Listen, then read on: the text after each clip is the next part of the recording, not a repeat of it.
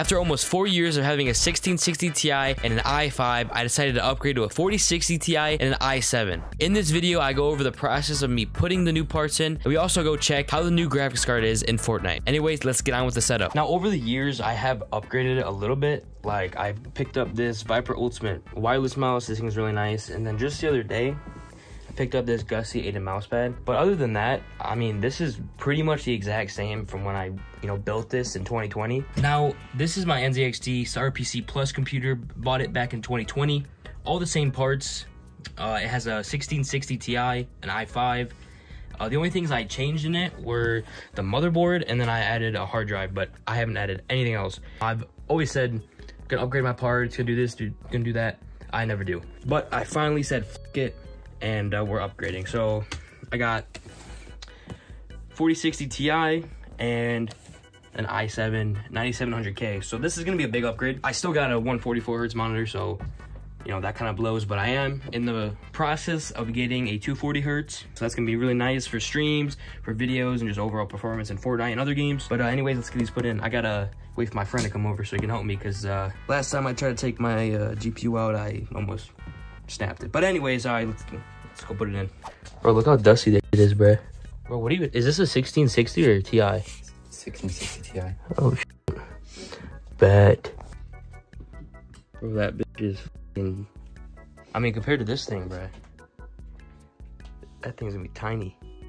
Holy. Fuck. Back plate is off. Good. Dang. That paste. Where?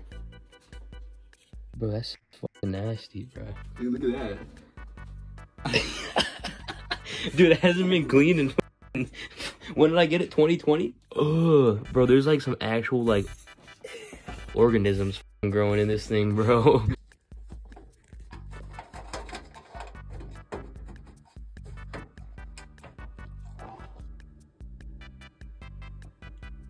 It's a little glob.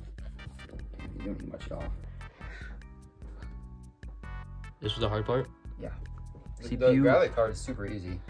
i7's in. It's just scary because it's expensive. Oh. Damn, bro, that shit is beefy as fuck. Oh. Wait, this thing is low-key like a lot thinner though. It looks like. No.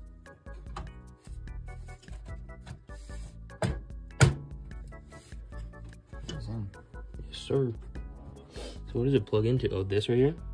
With this thing? Yeah. We got here. Yeah. Right there. Watch this shit, bro. Bro, where is it? Boom. Just push it to a place. Yep, there you go. Boom. Plugged in.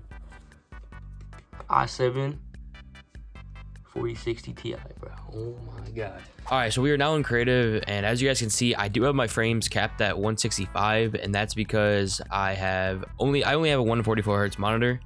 So they say you want to cap it 1 or 2 above it, so I have it capped at 165. But as you guys can see, it does drop occasionally, but for the most part, it just sits right at 165. Me being the L YouTuber that I am, I forgot to get footage before I actually changed my my graphics card. I don't know if you guys are gonna notice a huge difference, but I definitely noticed a massive change in my input delay, and it's a lot smoother. I've been playing on this graphics card for about almost a week now, and it is amazing. But if we actually go and uncap the FPS, let's see how much we get.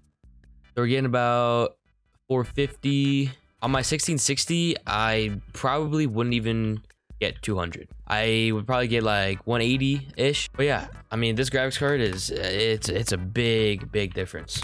That's gonna wrap it up for this video. This was something different, but I wanted to share this process with you guys because this was a big change for me. And I know there's a lot of people out there that are interested in this type of thing.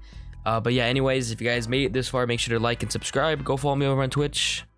Thanks for watching. I love you all. Peace.